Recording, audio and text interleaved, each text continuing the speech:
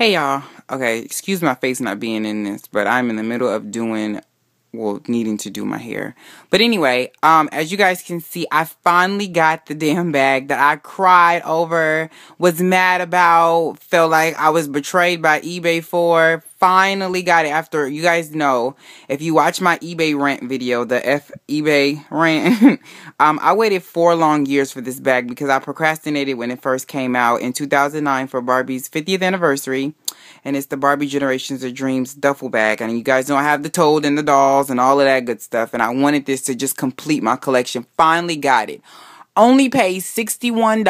I think $61.18 with shipping and everything. It still had the plastic on the handles when I got it. It still has the Barbie tag on it. After all these years, it still smelled fresh like I just got it from BarbieCollector.com. So I am super ecstatic. Thank you to everybody who actually hit me up, who's seen this on the listing on eBay. It actually came with a clock and a 50th anniversary pin. The clock is the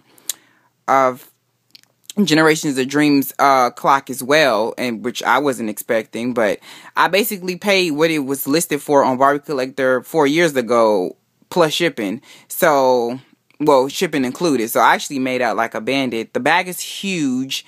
It has pink lining just like my other one in the inside. I'm so ecstatic. I want to give a special shout out to Glamour Doll Joy, because she sent me the listing for this, and I had not checked my my YouTube messages. So had I not been like an eBay stalker for this bag, I would have missed it.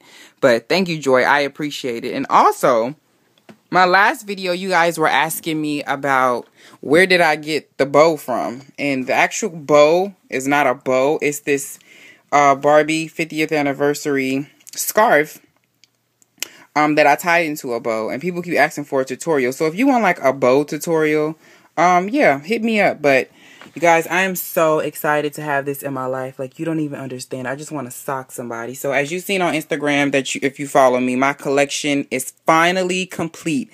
And I will be back next week with videos. So, stay tuned. But I am excited. Bye.